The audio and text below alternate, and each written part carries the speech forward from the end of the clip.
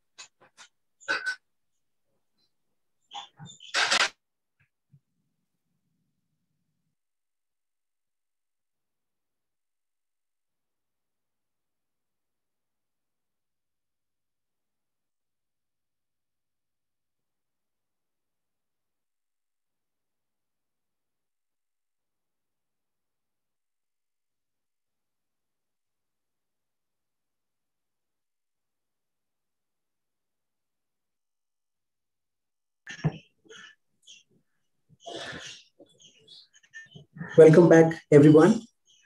Welcome again to our fortnightly Awaken Talks. Today, in conversation with Parvathy Baul, with Gayathri Ramachandran as our moderator.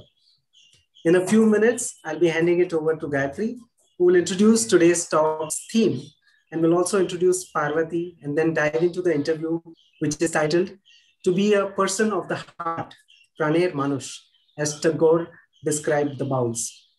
By the top of the hour, Gayathri will also include audience questions and reflections.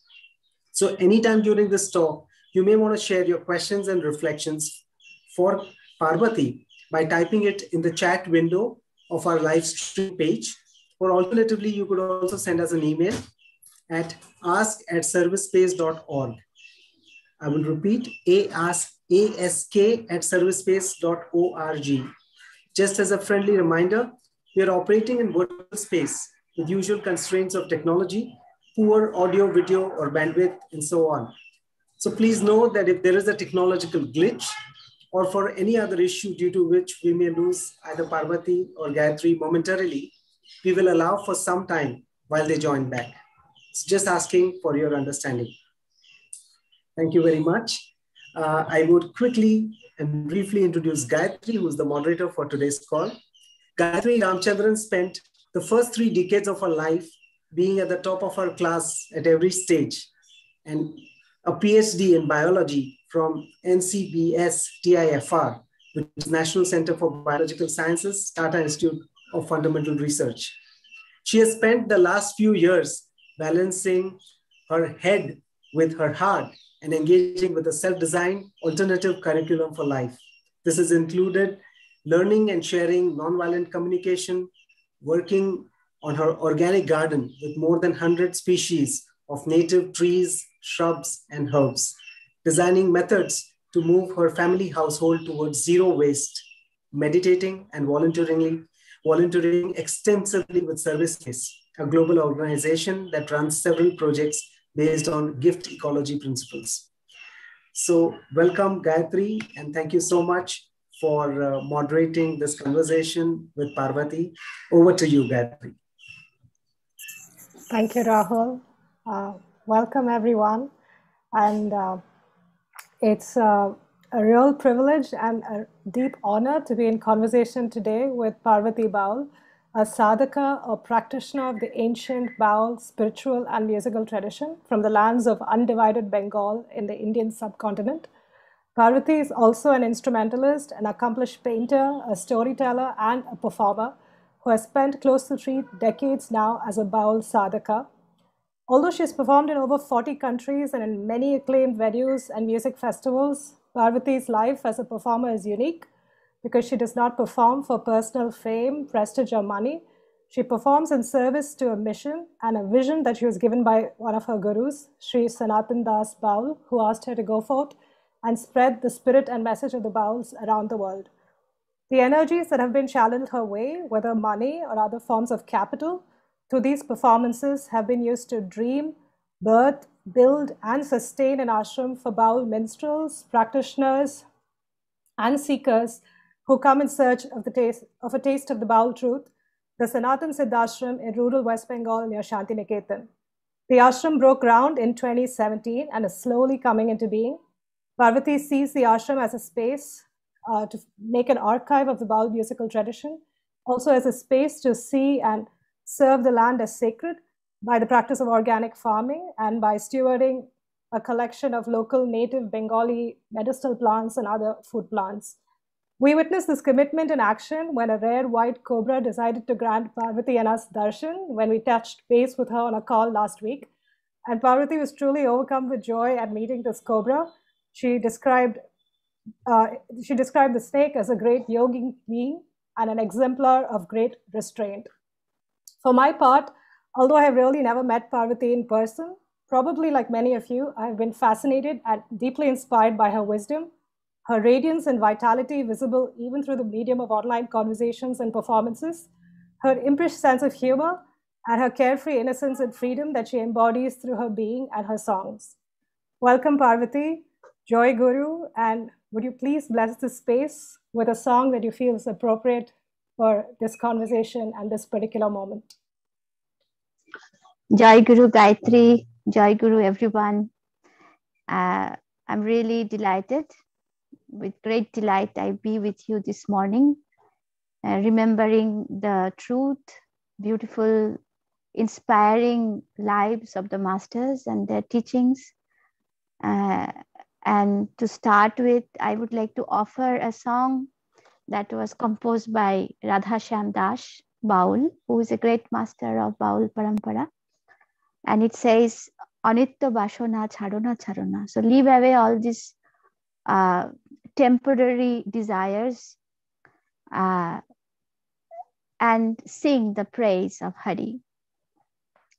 Whatever is supposed to happen will happen. Why are you worried about it? Why are you thinking and wasting your time? The worship and ritual, everything is useless in the modern time. It is only the name, the chanting of the name that will stay. So make essence, make the name of Hari as essence, and always chant, always sing the name. There is no way out except this name. You were in the mother's womb. You went through all the sufferings of the process of being born. Don't you remember it? Time is passing. What is there in front? We don't know. Why not you serve yourself, surrender yourself to the true master?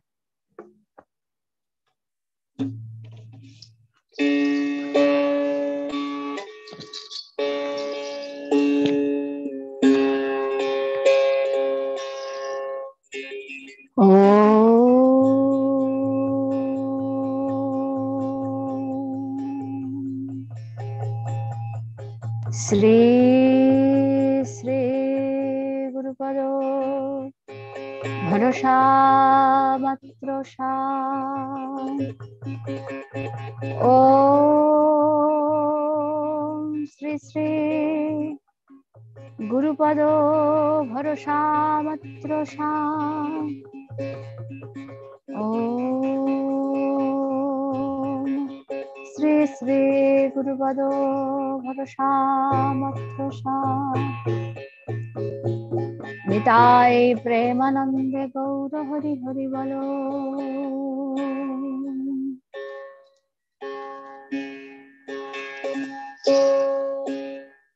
অনিত্য বাসনা ছাড়ো না ছাড়ো না, হরে হরে মুখে বলো না বলো না। অনিত্য বাসনা ছাড়ো না ছাড়ো না, হরি হরি মুখে বলো না বলো না। অনিত্য বাসনা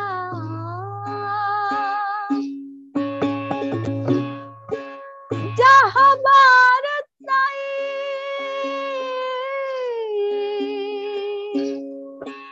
ঘটিবে কালে কালে, সে ভাবনা তুমি ভেবো না ভেবো না। অনিত্য বাসনা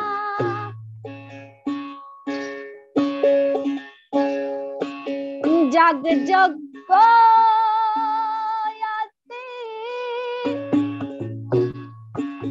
তপস্যারি ফল, কালে কালে নাম রহিবে সম্বল। জাগ যজ্ঞ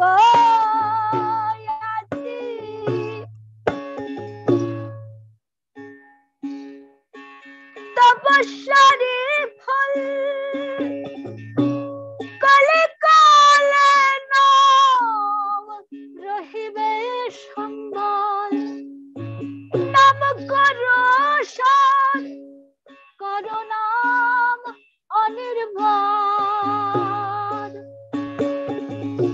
নাম ছাড়া নিস্তার পাবে না পাবে না। অনিত্য বাসনা ছাড়ো না ছাড়ো না, হরি হরি মুখে বলো না বলো না। অনিত্য বাসনা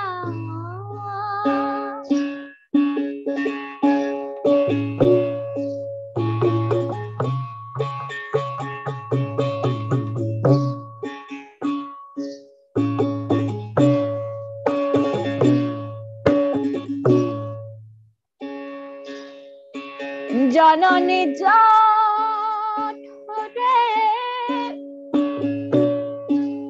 ছিলে গো কঠোরে,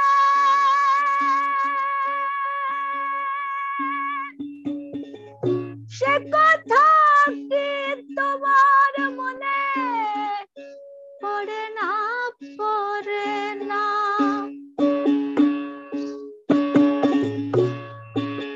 এখন সময় বয়ে যায় করো কি উপায়,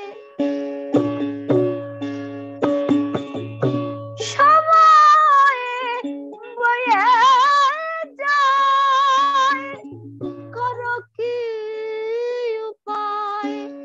গুরু চাঁদের পায়ে মজনা মজনা। অনিত্য বাসনা ছাড়ো না ছাড়ো না, হরি হরি মুখে বলো না বলো না। অনিত্য বাসনা যাহবার তাই ঘটিবে কালে কালে, সে ভাবনা তুমি ভেবো না ভেবো না। অনিত্য বাসনা ছাড়ো না ছাড়ো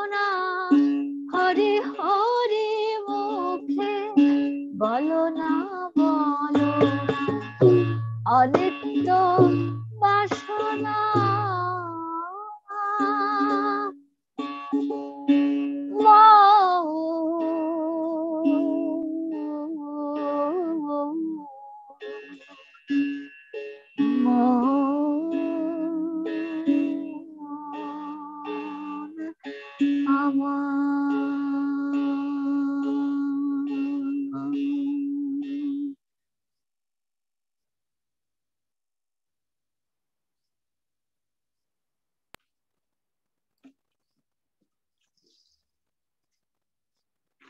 Thank you, Parvathy. Maybe we could ground the speaking portion of the conversation by having you tell us a little about, I think, the spiritual and musical traditions and background of Baul. So I've heard you describe it in other interviews as, Nirvan Natak, theater of freedom, as Nirgrantha, as something that stands beyond the confines of Ved and Vidhi, as Sahaj or effortless. And I'm also aware that Baul is in some ways unique among the Bhakti traditions, the devotional traditions of India, because it blends seamlessly so many influences, Fakiri Sufism, Sufi mysticism, Vedanta, Vaishnava, Bhakti Vaishnava traditions, and the Shakta traditions, Tantric Buddhism. So, and it still stands outside the confines of in any of these containers in some sense. So maybe you could just tell us a little about. There's so much, but I would offer that you tell us about whatever you are drawn to explain about Baul, maybe the yogic aspects and some of the musical richness in your traditional repertoire.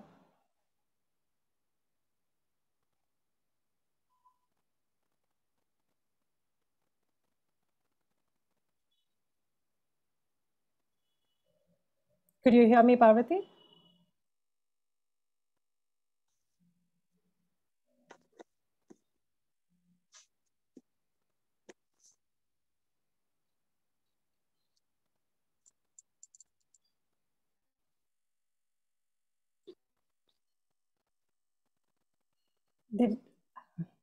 Can you hear me, Parvathy? I can't hear you very well. One second. Oh, okay. I have to do some.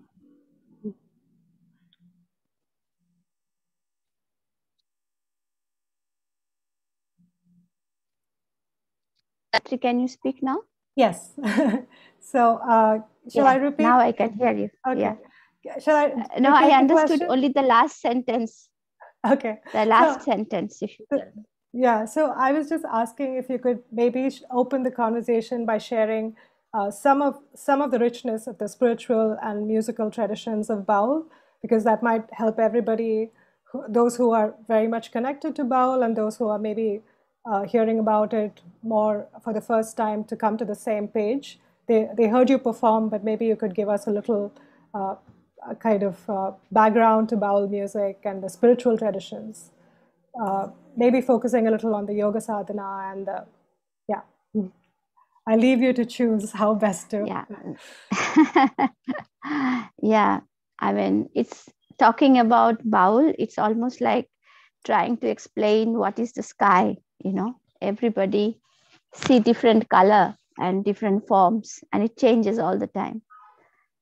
So it's so vast, but the only thing I can start by saying that if we want to understand, Bharatiya Parampara, which is from the essence of Indian traditions, everything that we look into is starting from Shiva, because Shiva is the Adi Guru or the Acharya.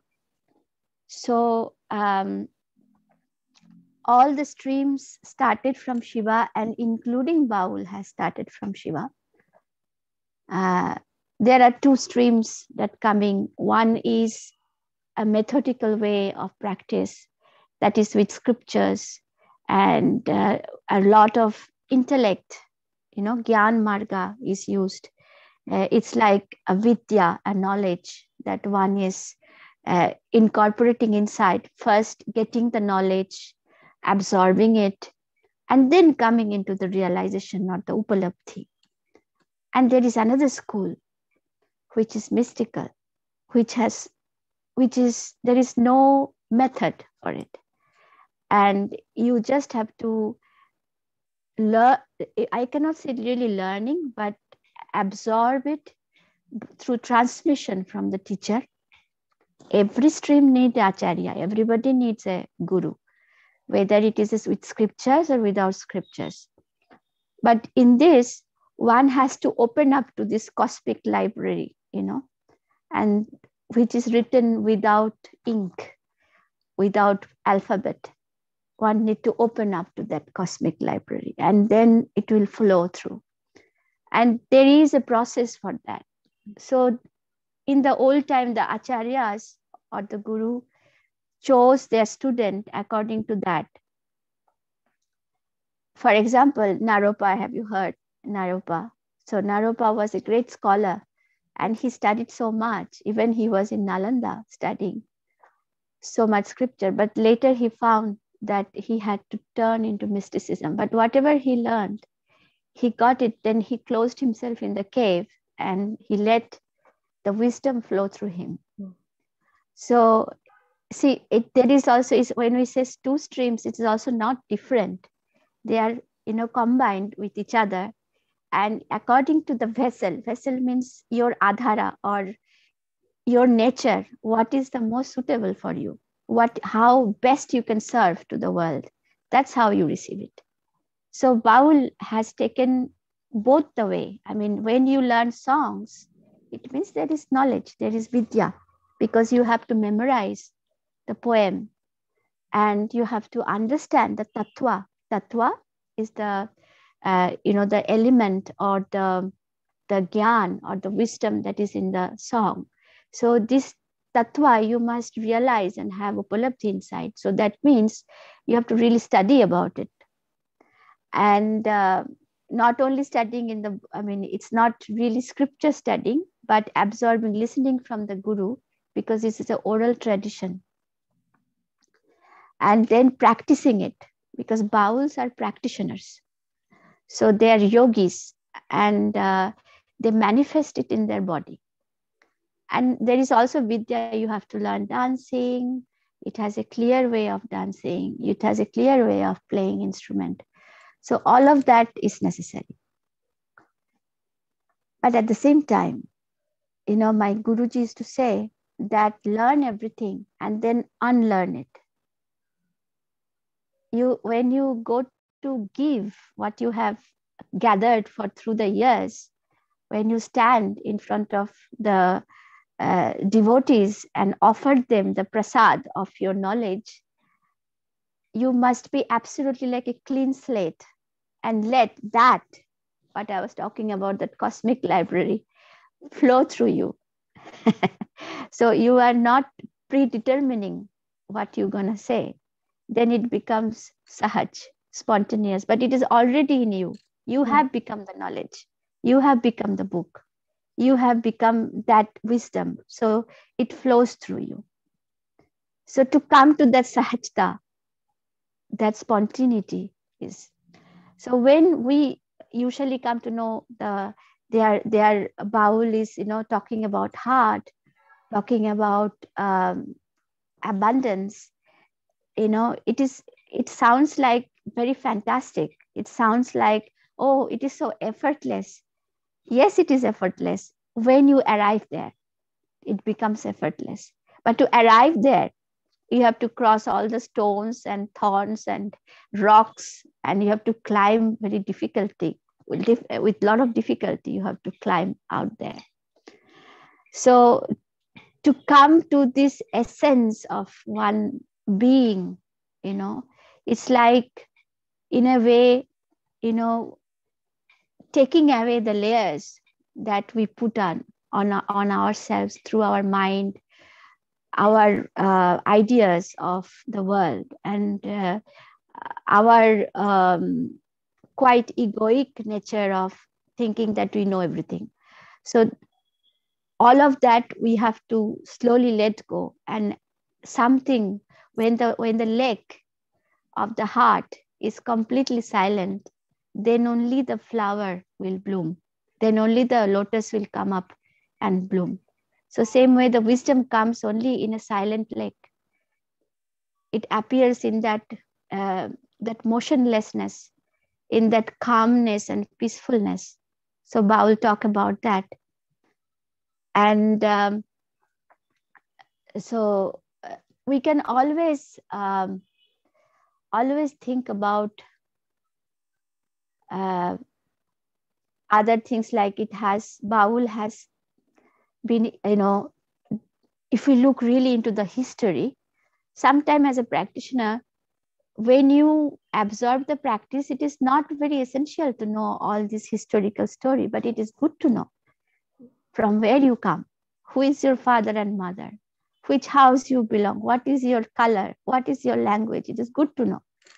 So the Baul came from Natha Siddha yogis, and slowly they mingled into different, they moved into different streams of Tantra or Bodha Siddhacharyas, fakirs, and finally the Bhakti Parampara.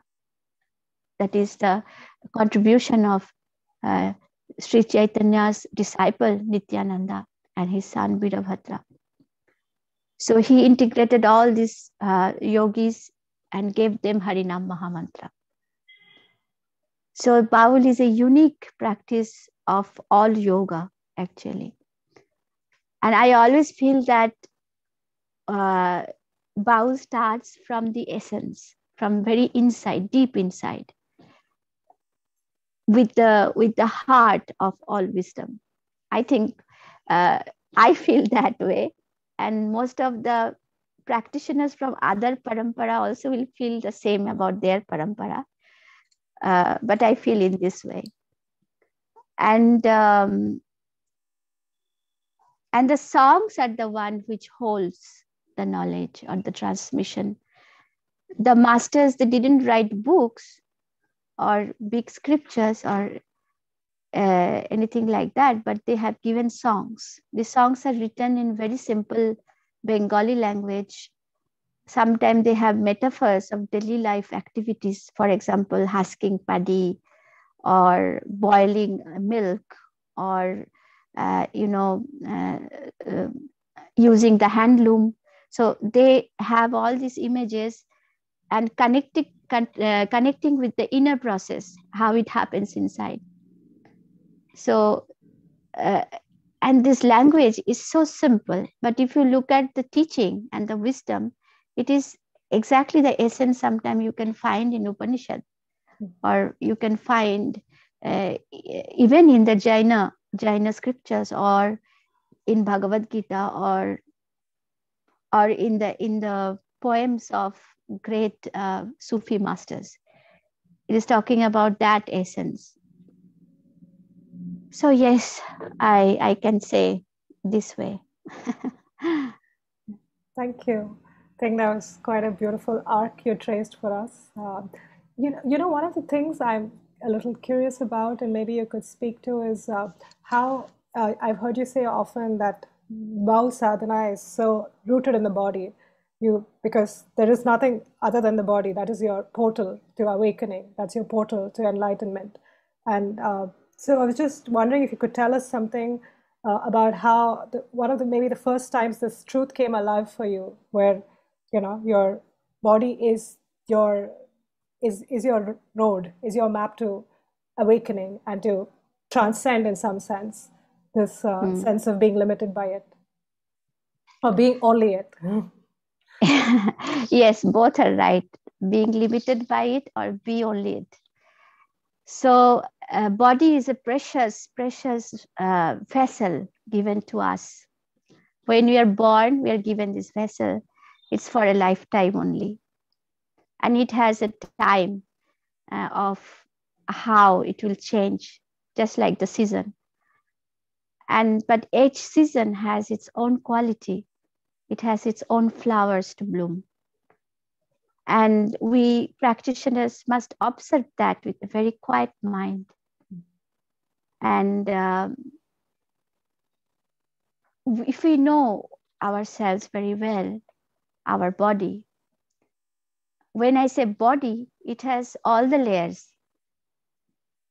of food that is made of 5 elements, the layer of intellect, the layer of mind, layer of emotion, and then this cosmic consciousness, or this place of bliss or place of joy that connects us to our true nature, to somewhere we come from and we return without this body. That also exists in this body. So to realize all these levels and become a master, it's like becoming master of your body. Mm. We say prakrito deho. Prakrito deho means the material body, and aprakrito deho, the light body. Mm. Prakrito deho means which is just functioning with its daily activities, eating and going to toilet and giving birth, all kinds of things. And the other one is transforming the element, using every cell of your body to connect to that Anandamaya Kosha, to that subtle body, to the subtle layer of joy, subtle layer of that place where you realize that you are this universe. The universe is within you. So if we can orient ourselves, orient all these aspects in us towards that, then the body transforms.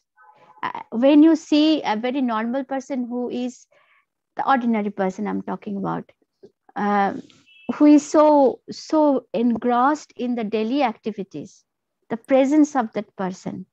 And if you see a person who has detached in the sense have detached with his or her own desires, and has found this lightness inside, the presence of that person is very different. So because along with the mind, the body also has transformed. Either you can change your mind, transform your mind through your body, or through your mind you can transform your body. Both ways possible. It goes both ways. Mm. So this is so wonderful. It's a magic. The body is a magic. And there is a beautiful Baul song. Should I sing that? Yes, please. Yeah. I cannot stop singing when it comes to body. This is the vessel given to us. We must love it and take care of it and nurture it and nourish it more and more. No, it's not about placing fairness cream. That's not nurturing the body.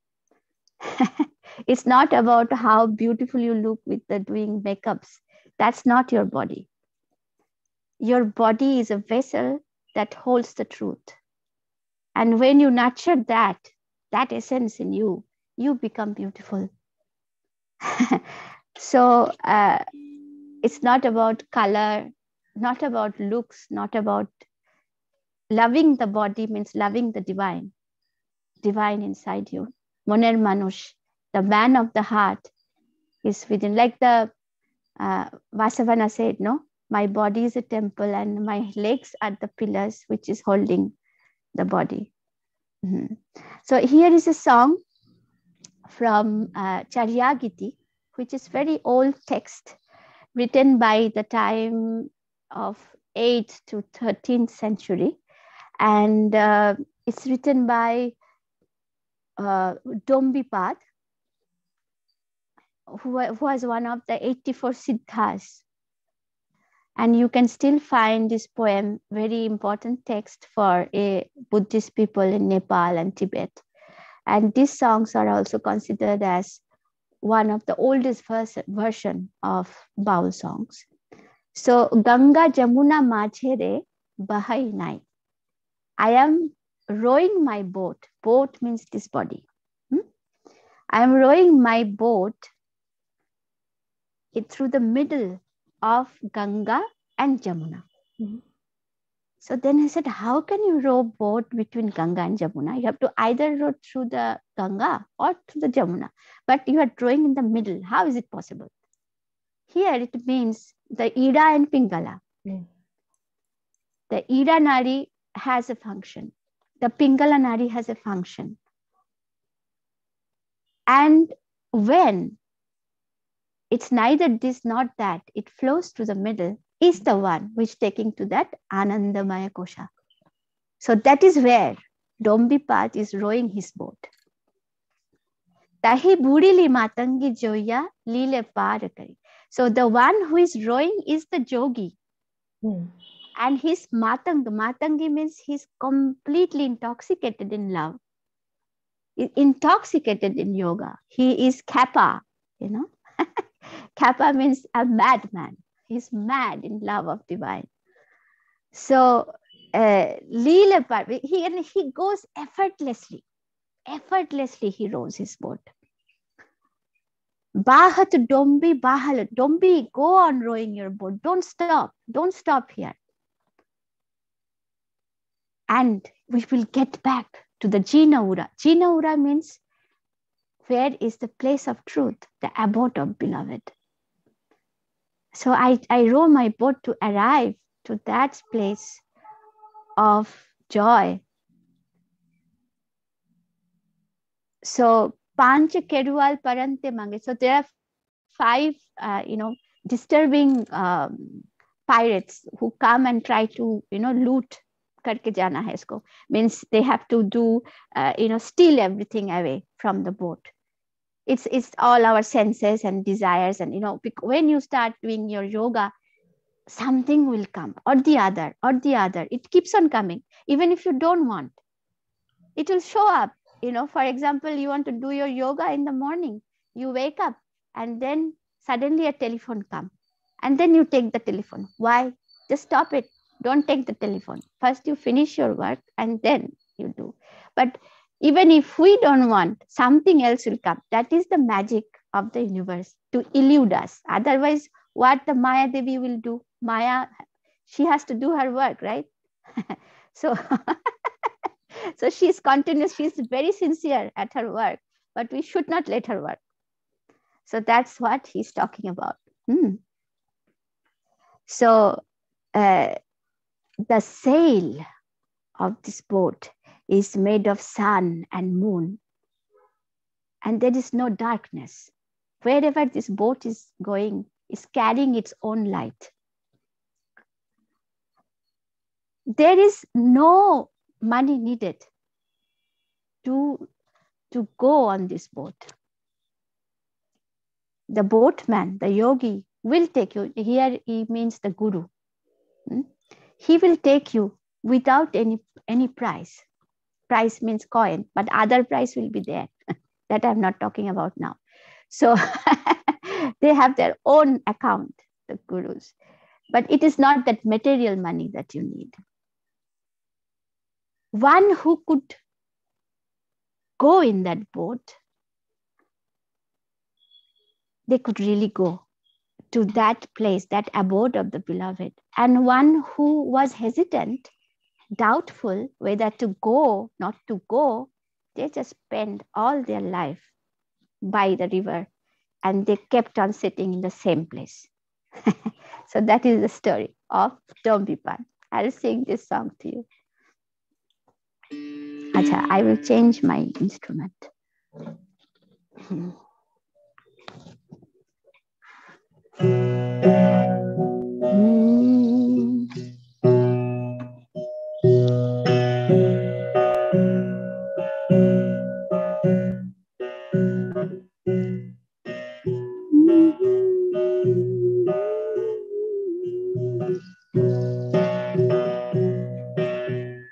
Ganga Yamuna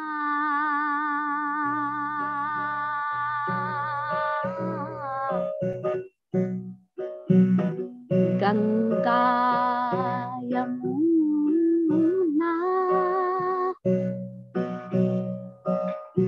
Ganga Yamuna Maajhe बहै नाई।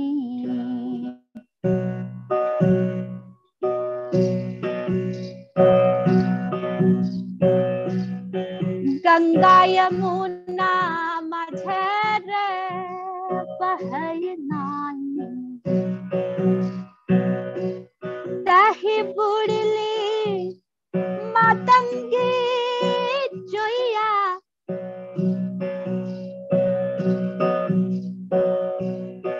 ताहे बुड़ली मातंगी जोइया। लीले पार कर रही। गंगा यमुना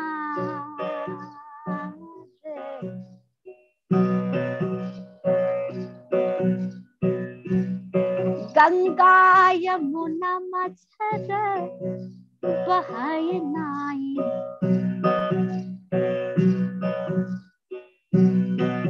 बाहतू डोंबी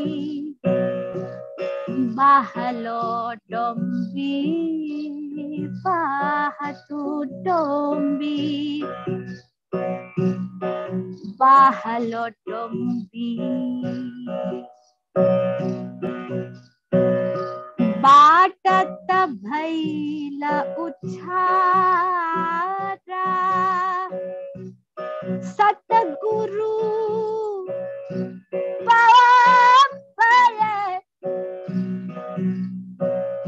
सतगुरु पावले। जैब पुण जिन उरा। गंगा यमुना माझे रे। गंगा यमुना माझे रे बहै नाई।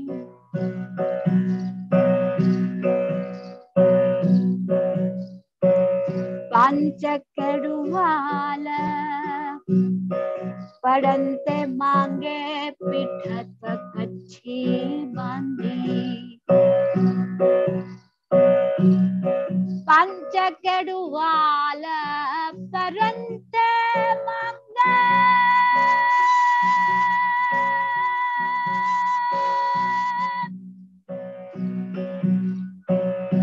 पिठत कच्छी बांधी। गान दुखोले सिंचह पानी। ना पैसे सांधी।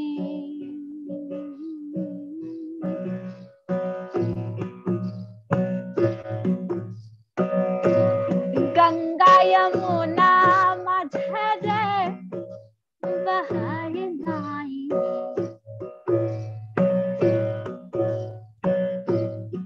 चांद सूरज दुई चकासिती। संहार पुलिंद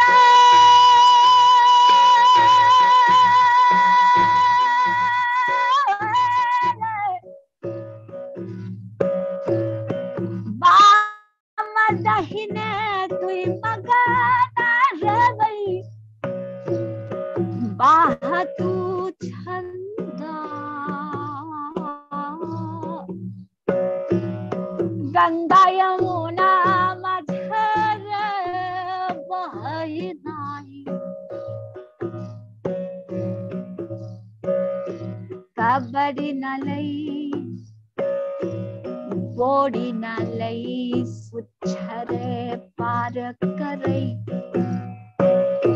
कबड्डी न लई बोड़ी न लई। हाला डोंबी डोंबी। सुच्छरे पार करई। जोरथ चढ़ला वहिवा ना जई।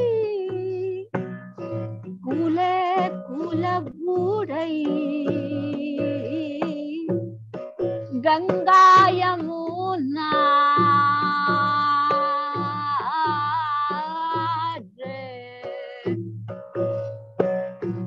Ganga Yamuna Maajhe bahai nahi Ganga Yamuna Maajhe bahai nahi.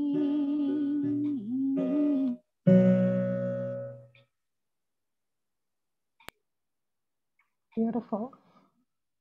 Thank you so much. I have so many questions I'd love to ask you, but because we've heard you play with the Ektara, and then were both of them the Ektara? No, this is the Ektara, which is yes. Baul Ektara, means it is from Bengal. Yes. And this is called Tambura. Tambura, And yes. this is used in Abhang also in Maharashtra, and also you have seen in the hands of Mirabai. Yeah. So in the western part of India. And there are also this Gyana Padavali that is sang through this, and Bhakti Padavali. And I'm very fond of this. I mean, it is not part of Baul instrument, but I have incorporated because I love the sound of Tambura. It's so beautiful. Yeah. It's beautiful. So, you know, one question I have for you is so connected to that, because I think in another conversation, I heard you say that talk about the animacy, like the aliveness of, the Ektara. And you said these are not simple things. They decide what comes next.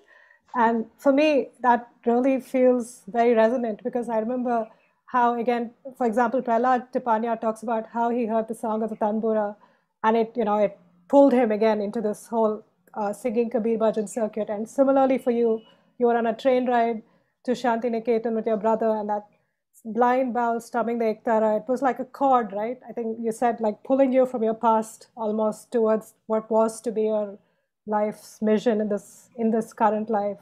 So I'm so struck by, because we live in this kind of predominantly this world where we think of material objects as material, as though they're not vibrating with energy and aliveness of their own. And that's not true for Bhakti singers, for whom there's a kind of very intimate relationship with the Tambura and the Ektara. So I was wondering if you could tell us about, your Ektara, your Dugi, and how you first formed a relationship with these instruments, and how they came into your life in some sense.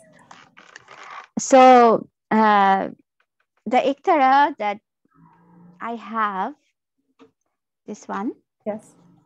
It's been, I think, it's been already 23 years. This is with me. And this is the only Ektara I'm going to carry till the end of my life, because it's not that you change your deity. She's my deity. And she manifests all the time. And so it is the yantra that is your worship. And you need to carry this all your life till the death. And then you will pass it on to someone who is capable of keeping it. So when I met my master, he gave me, this Ektara is made by Ravi Gopalan Nair. And he's a great puppeteer and wood carver. And so he lovingly made me 2 Ektaras. I have 2 Ektara, which I carry always. My master, Sanatan Baba, when he gave me first time the Ektara, he said that now you are Binadas. Binadas means the servant of the Veena, which is Ekatantra Veena. This is 1 string Veena. So you are a servant of that. So let your master take you wherever she takes you. And this Ektara symbolizes the human body. The Ektara, it is the sun, and the moon is the Ganga and Jamuna, what I was singing. And Maajhe is this Anhat Nad, or the sound of Om. Om. So a yogi is always meditating through the middle, this middle chord. So this is the symbol of this. Is, you see the sun and the moon. I have painted it in case if nobody understands. So and this dugi is something. It's made of clay, and it symbolizes the prakrita sharir, or the sthula sharir, which is the material body, because we come from the earth and we return to the earth.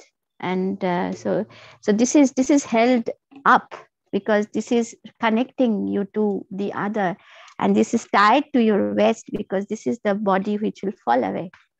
And so this, and also we wear nupur. Nupur is something, the sound, we have ashtasattvic sound, that is the 8 unstruck sound, and among that there is a sound which is the sound of bells. So for that the Baul have incorporated the sound of bell.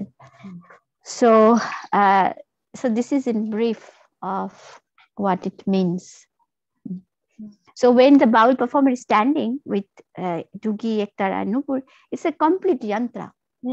It's a complete. It's finished. That form is complete. Now, everything has a form. For example, in a very very simple example, when you think of Sri Krishna, you think of the flute, think of the blue body, think of this peacock feather. You think of a Baul will have a ektara and a dugi and this crazy dreadlock or no dreadlock, and standing with the nupur and dancing. So that's the form of Baul. Yeah. Something else I want to ask you about is, and I feel like it runs like a thread through your life, because as such a powerful thread through your life, because a lot of the work you do is trying to be what one of our common friends, Brinda, describes as being a living bridge between what is an ancient way of life and in some ways anchor it in the modern world, because your mission from your guru is to build this Sanatan Siddhashram for Baul minstrels and other ashramis. But the Baul way of life is that of a wandering mystic. It is beyond dualities, and it is there's never really been a sense of having one kind of gathering place or ashram.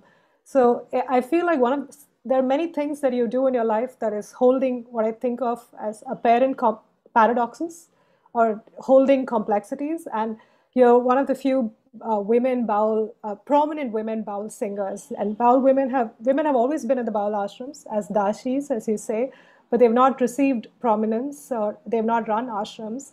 And so I'm just but this is a way of life that is without, and this is a tradition that asks you to move beyond dualities and dissolve all these dualities. So I wonder how you see this. Like, why is it that there were not more women running Baul ashrams, and how have you, how have you experienced this?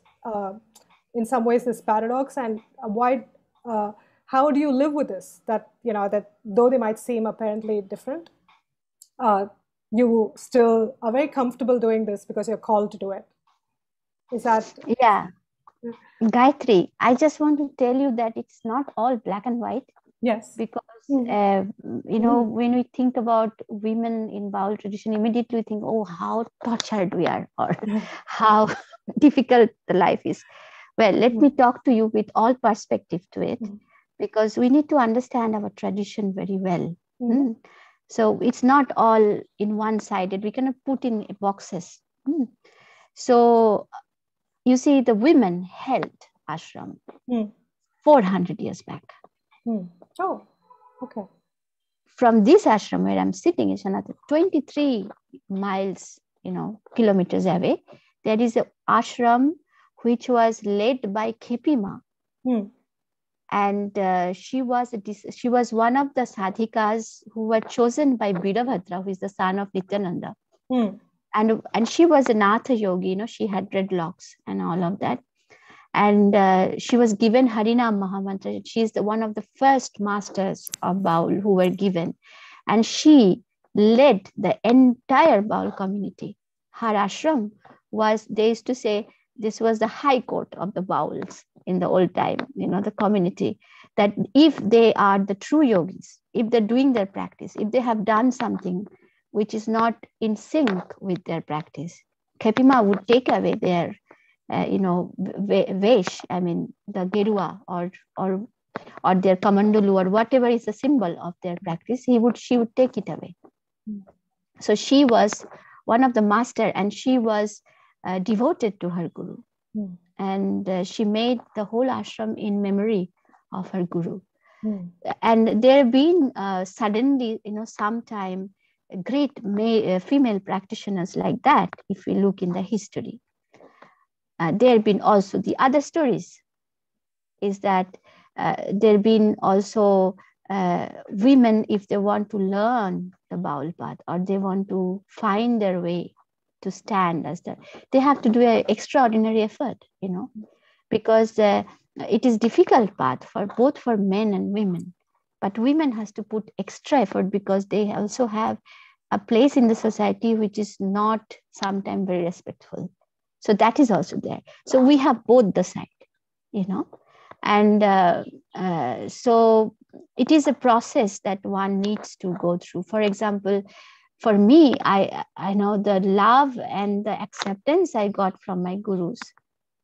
I never felt whether I was a woman or man. I mean, they were like, okay, come here. And he was equal treated like a man, or, man student and me. There was no difference. But at the same time, when I was going to another place to sing or to have an exchange or satsang, the other main Baul thought that I was useless, So this is also, this is all this contrast. I think it is there in all levels of life.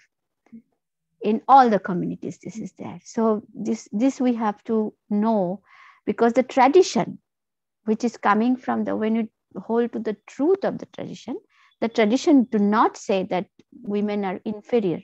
Actually, women are said as a Sayam Siddha, which is means that they are, Sahaja Siddha. They are born perfected because they have the capacity to grow a life inside them. So their body is specially made. So it is like the whole creation is within them. So they are considered as the divine and placed on the Matristhana or Guru Sthan. So, but at the same time, you can see the opposite stories too.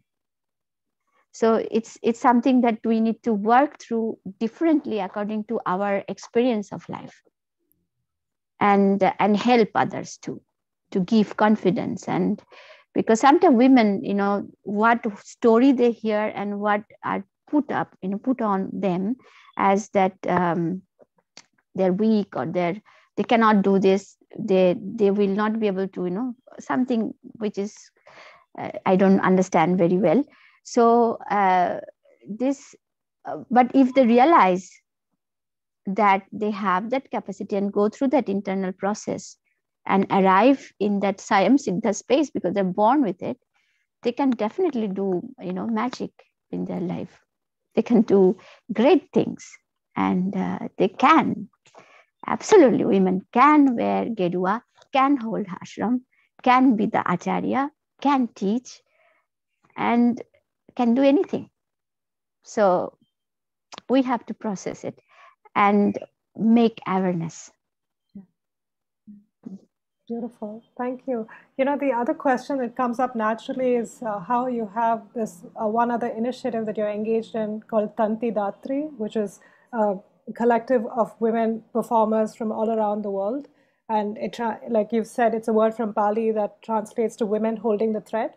And and I'm so struck by this. This is such a, there's something also about the times we are living in, I think, that requires the kind of, in some sense, a divine feminine to surface and to be visible and to hold space. In almost, I think, like it requires women to come together in sisterhood visibly and be share those energies with the world. So I'm just curious if you can say a little about that initiative and what you feel about this need for the feminine to stand in solidarity and to take a stand in the times we are living in. So Tantidatri was something that was created after I visited one festival in Denmark, which is called Transit Festival, and it is directed by Julia Verle. She's a great actress and writer and director, theater director from, she's basically from UK, but she lives in Denmark. And she's now currently co-director in the Odin Theatre, which is a very well-known, I mean, many theater people will know that. And so when I went there, I met these incredible women from all over the world. This was my first time I met so many women in a place. And everybody had a unique story to tell, and they moved me deeply. And, you know, even though I come from tradition, my practice is spirituality, but the rigor and to make it, you know, continuous process, the kind of transformation that you have to bring within through the life happenings and through many other things that you have to, you know, continuously work with yourself. I have seen in those women. They were artists or writers or social thinkers or many other different aspects they came from, but they also went through the transformational process in them, in whatever they were doing. And I felt that was, you know, very inspiring for everyone, especially for Indian women. So I wanted to bring this to India. And it took me 5 years to manifest this festival. And first it happened in Pondicherry. It was Auroville and Pondicherry ashram that supported me. And of course, Aurodhon is an art gallery based in, led by Lalit Varma and Sharnaz Varma in Pondicherry. They helped me to hold the whole thing. And I'm really grateful to Aurovillians as well. And after it happened in Bangalore in the space of Ranga Shankara. And then the third one happened in Kolkata and in Rabindra Tirtho. It's a performing space created by the West Bengal government. The fourth one is coming on the way. Once in 3 years it happens. We have also a book published on this first festival where every woman who came to perform, women masters, I call them, women masters who came to perform, they have written beautiful reflections about their path, about their practice. So it's very enriching to be in that space, you know, to be inspired and to be, there is also this sweetness that everyone carries, and this this feminine quality that is there in them. It's almost like a group of Saraswatis sitting there, and and you receive so much just by interaction, just by talking to them, just by being with them. You keep on receiving. For me, it is a space that I like to keep it growing, and also broaden its boundary to let many other aspects also to come in, including spirituality, spiritual practitioners. Basically, it is a transformation we are talking about, you know, inner transformation. Yeah. You know, something else that I'm often struck by is like how, again, it's got to do with when you perform on stage, what you're performing is actually an intimate meditative process. It's it's your sadhana, as opposed to maybe, you know, I don't know, some other play or a music piece that is curated with the audience in mind. Here you would do the same even if you were meditating by yourself in your ashram. So, and I'm just wondering how you've, you know, in some ways managed to do that, because it would be so much easier to just meditate by yourself. But by doing this, you share this sweetness with us, and the world benefits. But I don't think it's an easy path or a kind of easy cost sometimes to you, for lack of a better word, to take something that's an intimate, meditative, personal sadhana and to do it on stage repeatedly, because you were given this mission to spread this. So And just reflections on that, I would love to hear. Well, you know, it is really precious, your intimate practice. If you can really do it yourself and be completely in peace, you know, you can be in the cave and just enjoy it for yourself. But there are so many need to be touched, need to be, you know, need to wake up, because they have that essence in them. And as my own reflection, I feel so grateful in me that my master chose me to do this. If I'm of any service, my body, my voice to the world, it's such a great blessing, and I can serve. I can't say anything more. It is a great blessing to be the vehicle, to be the vessel, to hold and to share. Even if you, you know, it doesn't matter. It is, body is here today and tomorrow it's not there.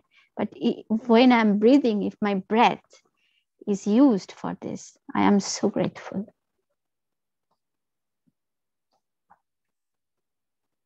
Okay.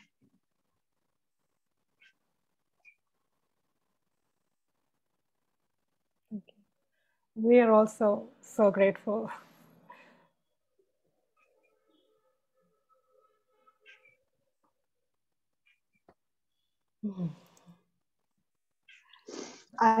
Isn't it 11:08? You have to take questions. Yes, yeah. We have some audience questions coming in, and I'll pass over to Rahul now to carry on this portion of the conversation. Thank you so much, Parvathy ji, for for this beautiful offerings. Whether it is your response to our questions by Gayathri, or your soulful numbers that you offered to us. There is a lot of interest and a lot of questions that are coming our way. And I would like to ask a few of these. One of the questions came from Brinda as she joined us just before the call. And her question was with respect to the ultimate question of death. What does death mean in the Baul tradition? And she was asking in the immediate context of one Mahendra Mehta, whom you might have met when you were in the US. He passed on, he left his body, he had cancer. And his caretaker, Kozo, is also going through the last stages of cancer. And Brinda was moved to ask, what is the significance of death and how do Bauls look at death? Is it like meeting, the ultimate meeting with the master, the end of duality, or what is it that comes to you when you think of death? It is a moment of pause. It is a moment of pause to pass on to another layer, another journey. So this is how Baul see it. Ei deho matiro bhando, bhangile hoibe khondo khondo. This body is like a, a pot, mud pot. And if it drops, it will break in pieces. But what was holding inside, that breath, inside the vessel also there was air. And the same air will become the air of the entire thing.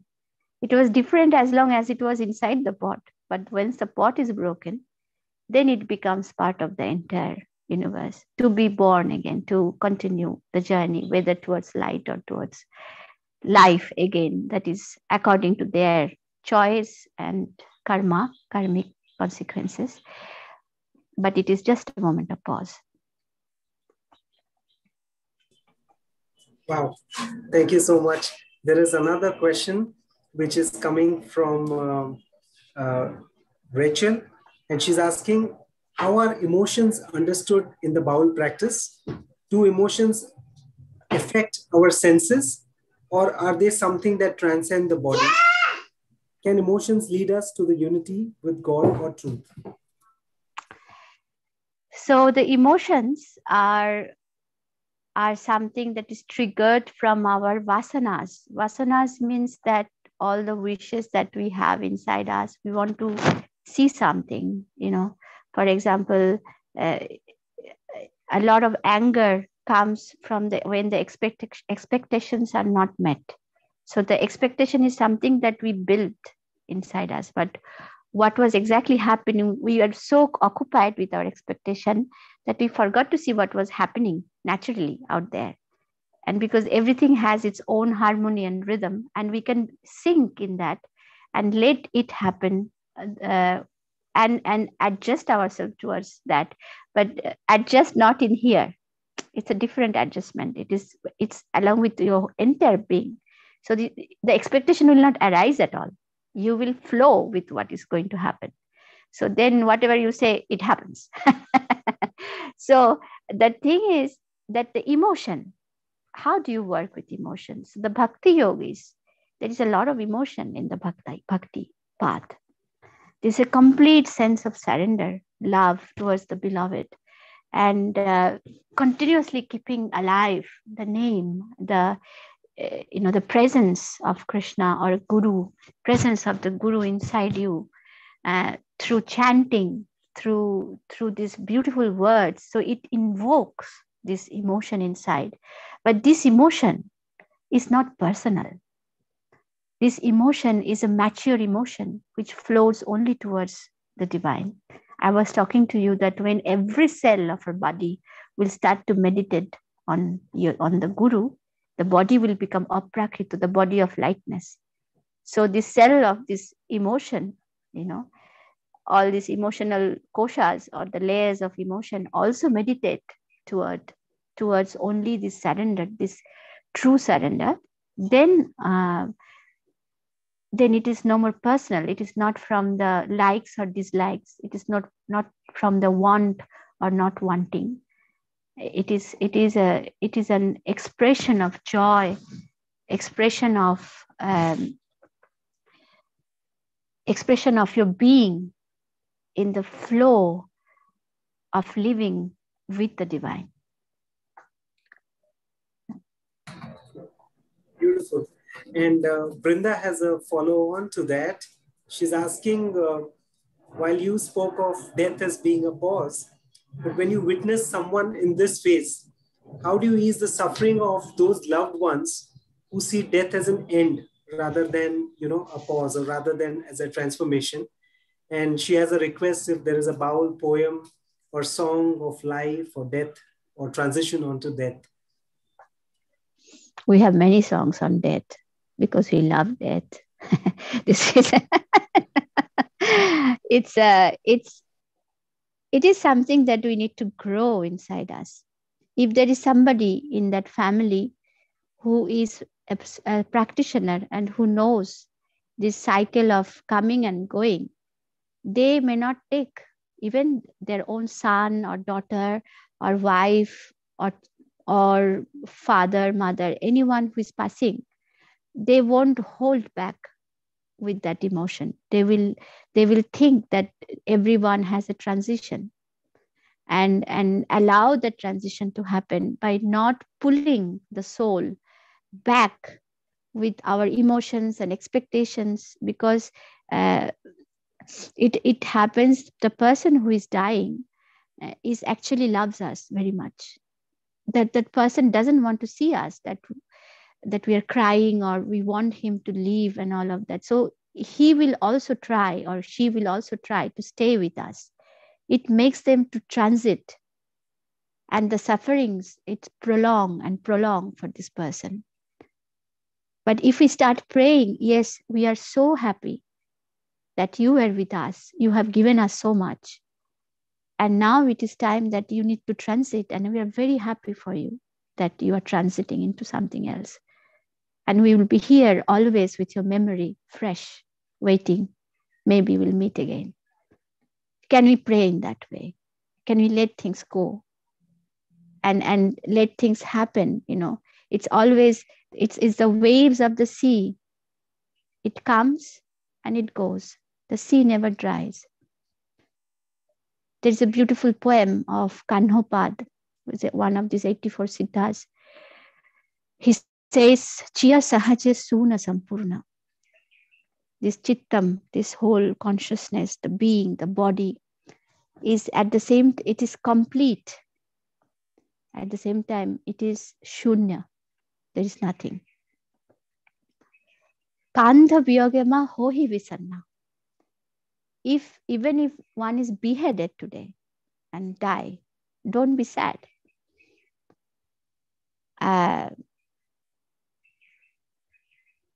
Like the butter is hidden in the milk, but we cannot see with our eyes. The same way, there is a world invisible beyond this visible world.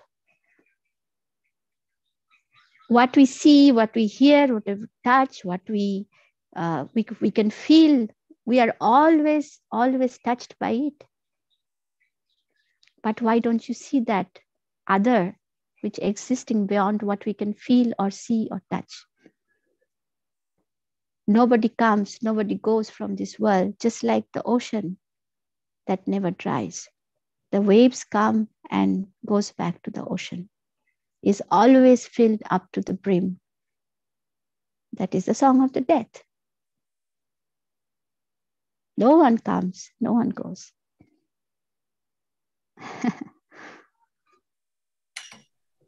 That's beautiful. That's beautiful. There is one more question, maybe more material question pertaining to your life. You've made very unconventional choices in your youth, for example, to dedicate your life to the Baul movement. And the question is, how did your parents respond to such bold calls of their young daughter? And looking at it from your perspective, what was your inspiration to take up this path, which per se had no security? You had to just let go of yourself or your sense of security, your own identity. So two questions there. The first thing is that my parents, they were very, spiritual, very spiritual in their nature, and they were devotees of. They were initiated by Swamiji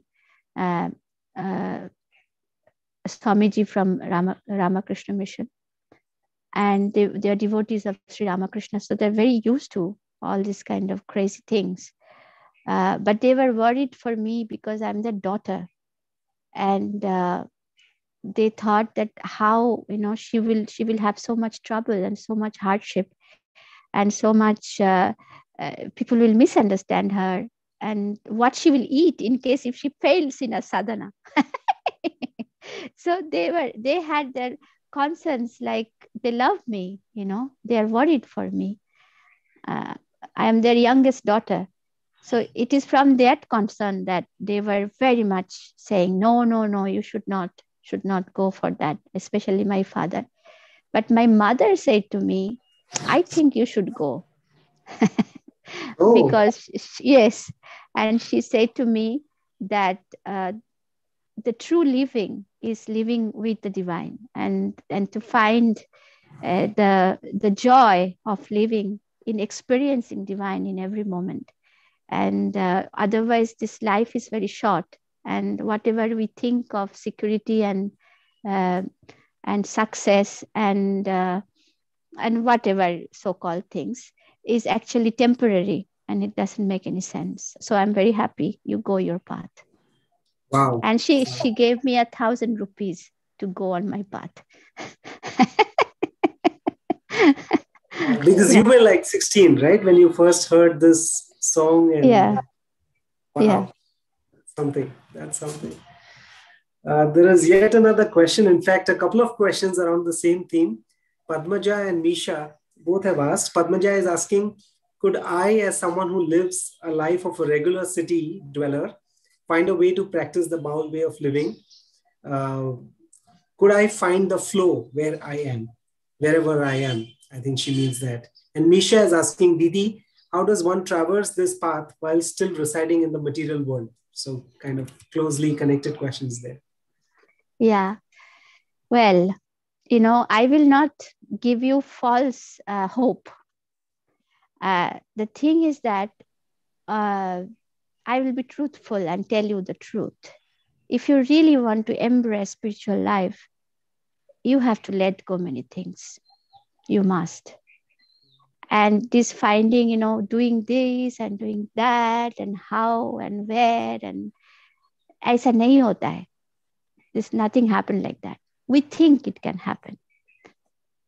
If you want to be a practitioner, you have to transform everything around your life towards that. It's like when you make every cell of your body to flow towards that. So even how you conduct in your life, for example, in the morning, if you get up and do all this practice, and then you engage into the activity which distracts you and, stresses you and kills you almost mentally, and then all that work that you have done with the meditation, it's gone. So basically what you're doing is a maintenance of yourself, that you cannot call exactly this you have taken a spiritual path. You can say that I have taken the help of spirituality to maintain my life so that I don't break down. That is a good thing. But even as a grihastha, which is the householder, living in a city also, that you can incorporate the spiritual life inside you. If your orientation, the life orientation, it moves towards that. Even including the object that you keep in your house. I'm telling very simple things, If you surround yourself with all kinds of other distracting things, your mind will naturally flow towards those things. But if you only organize yourself, even to keep things around you, which leads you to remember the spirituality within you or the truth within you, that's how you can orient. The company you choose is very, very important. It is the fundamental of what kind of people you are with. It is the fundamental. You have to we call Shater Shange Korga Mitali. Make friendship with the truth only. So find the company of devotees. Find the company of people who are seekers. Be in that company. It will enhance, it will feed you. Then there is no effort with your mind, but you are constantly mingling with people who are constantly worried about things. Then it will disturb you too, because you are receiving your vibration. So these are the small things that we can change. It is not about 2 hours meditation. It is about changing the whole life circumstances surrounding, even including the object that you keep inside your house. Thank you. That's beautiful. I think that's the effort you were referring to reach the effortless earlier in the call, to surround ourselves with objects which kind of aid our journey, right? And there is another question, I believe, from one of our volunteers, Rohit, and it is around the convergence of the Bhakti movement with the other 2 streams of Gyan and Karma. And how does service, which is in a way Karma Yoga, kindness to human beings, to all sentient beings, where does that find a place in the central Bhakti mark? Or even, where does Gyan find a way in the centrality of the Bhakti mark, which is in a way so core to the Baul tradition? Where do these converge? So the Baul is the 3 main pillars for the Baul path is Gyan, Bhakti and Vairagya. So Gyan is what you're talking about, Gyan Yoga, and Bhakti. So the Bhakti, when it comes from awareness, the awareness comes from Gyan, your clarity of your mind, clarity of thought, clarity of the being. And when then the bhakti comes after that. When you realize, then the bhakti comes. So you need Gyan to enhance your bhakti. Bhakti without awareness is fanaticism. It's not going to lead anywhere. You must know. You must know in the sense, not know here. but you must know with your being what you're doing. Every action of you, you're conscious. You take a conscious action, even action in the thought. One of the greatest example of bhakta is Hanuman. Hanuman has all three: Gyan, Bhakti, and Vairagya. And Vairagya, how it comes? It comes through karma. When you continuously serving to the mankind, selflessly in the sense of it is not for your benefit, or your benefit means personal desires and what you expect, but you let all your actions which brings harmony around you, and wherever you go, all this work doing, offering these services, it will slowly free you from your actions.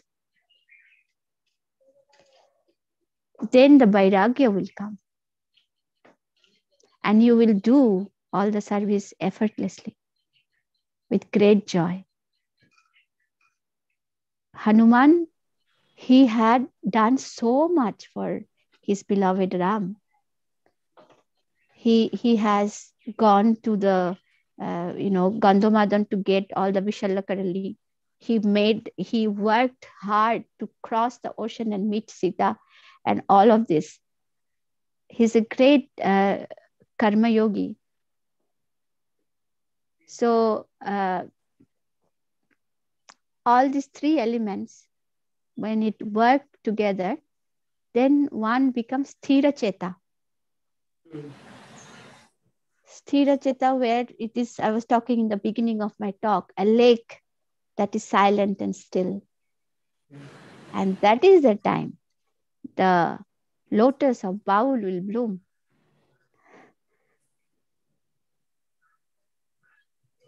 There is no separate thing. Our tradition never divided. This is karma yoga. This is bhakti yoga. This is jnana yoga. One cannot exist without the other. One cannot exist without the other. You need everything.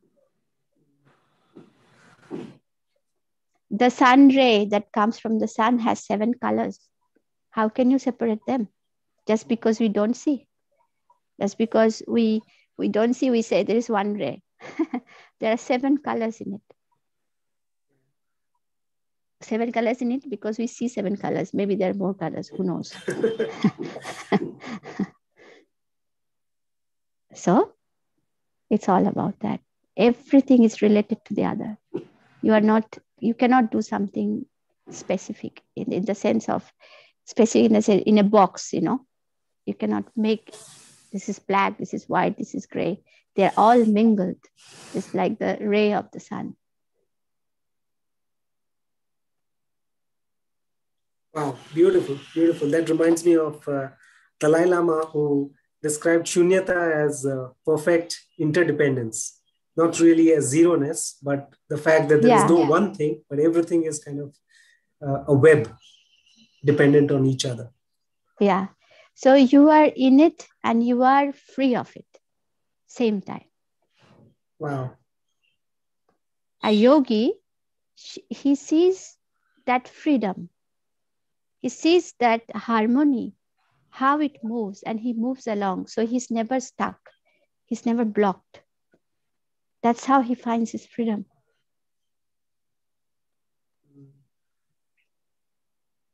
That's beautiful. This can go on, and yet I think we would never be, I would say, we would never be at the end of it. We would want more and more.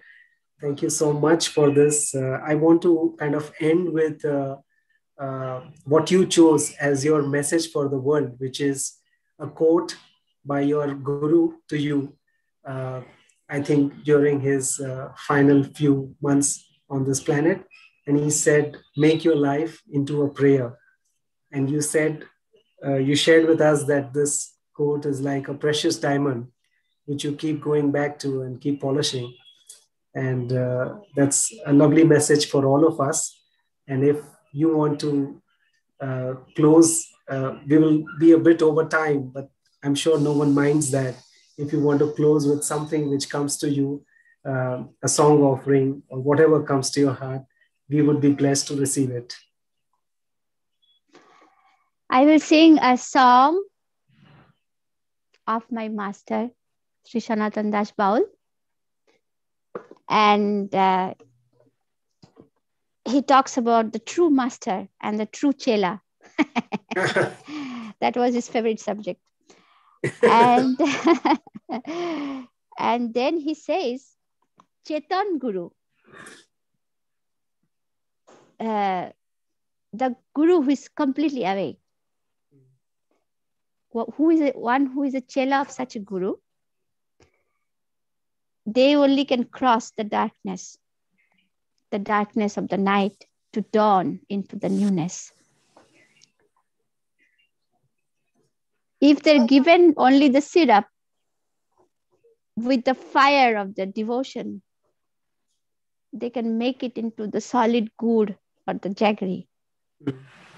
And that gur never gets stale, never go bad, never rotten, never rot. So he talks about the process of making gur, about making the true shisha. Oh. So, and at the same time, he says, there is a all explanation I'm not giving. He says that, but to become the true Baul, one must die before death. His guru told him that, die before death. So Sanatan appeals that let this stupid mind wake up and see the truth.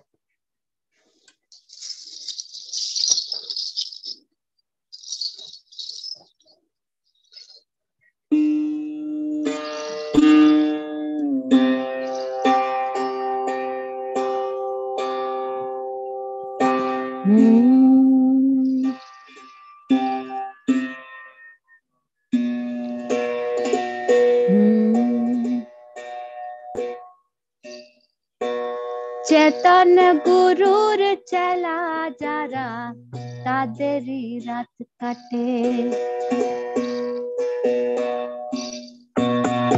चेतन गुरुर चला जरा तादेरी रात काटे तारा रोशे पाख मेरे गुड़ करते पारे बाबा रे पाख मेरे गुड़ तारा पाख मेरे गुड़ करते पारे तादेर गुड़ की चोटे तादेरी रात काटे चेतन गुरुर चला जरा तादेरी रात काटे एक खापा रे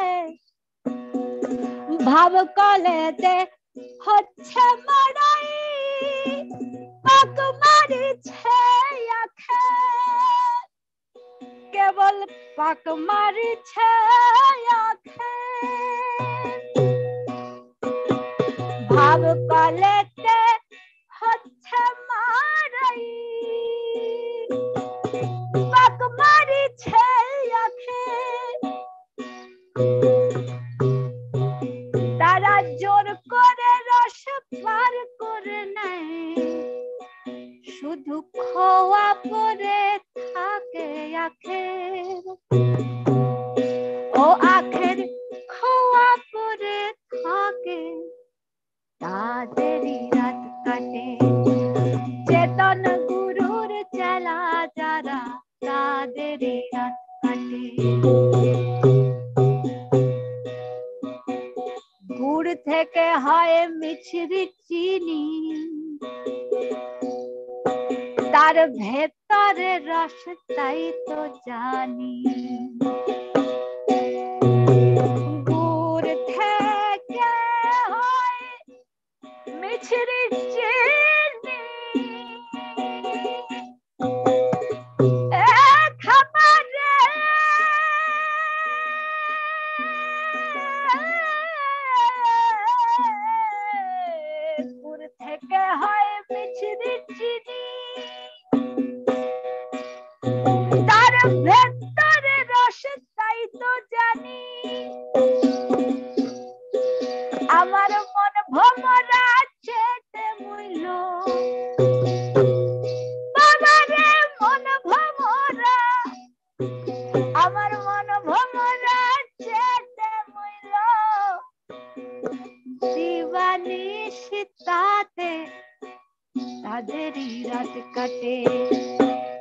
চেতন গুরুর চেলা যারা তাদেরই রাত কাটে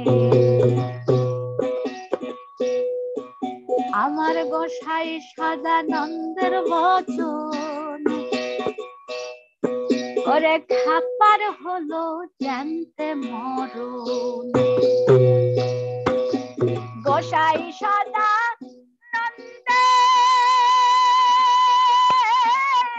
বচন খাপার হলো জানতে মরণ তাই সনাতনের এই নিবেদন খাপা সনাতনের এই নিবেদন এ বোকা মনটা যেন জেগে থাকে বাবারে মনটা যেন জেগে থাকে তাদেরই রাত কাটে চেতন গুরুর চেলা যারা তাদেরই রাত কাটে তারা রস মেরে গুরু করতে পারে বাবারে রস মেরে তারা রস মেরে গুরু করতে পারে তাদের গুরু কি চোটে তাদেরই রাত কাটে চেতন গুরুর চালা যারা তাদেরই রাত কাটে চেতন গুরুর চালা যারা তাদেরই রাত কাটে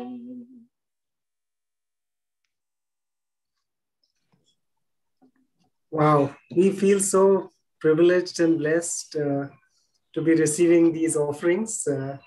It just seems that the words guru and good are also kind of linked. So beautiful. Thank you for these gifts, Parvathy ji. And for us as a community, Awakin Talks community, the service-based community, if there is anything that we could offer you as service, please allow us that opportunity and that privilege. I'll let you know.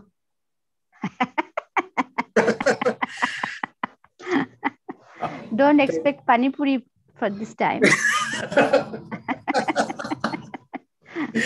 Well, maybe the audience doesn't know that, but I was listening to Parvathy ji at Somaya College in Mumbai, and at the end of her offering, her performance, one of the Bauls there asked her, "What is it that we can offer to you?" And she said she would like, it was 12 in the night, and she said, "I would like to have pani puris on the streets of Mumbai." It was quite amazing to just witness that as a part of the audience. And thank you so much. This is a great privilege, and I don't know how to follow this. And therefore, the best is to slip into a minute of silence as we bring an end to this beautiful conversation with you. And thank you so much for your energies. Thank you for your vibes. Thank you for your life. Thank you for your prayers. Namaste. Jai Guru. Jai Guru.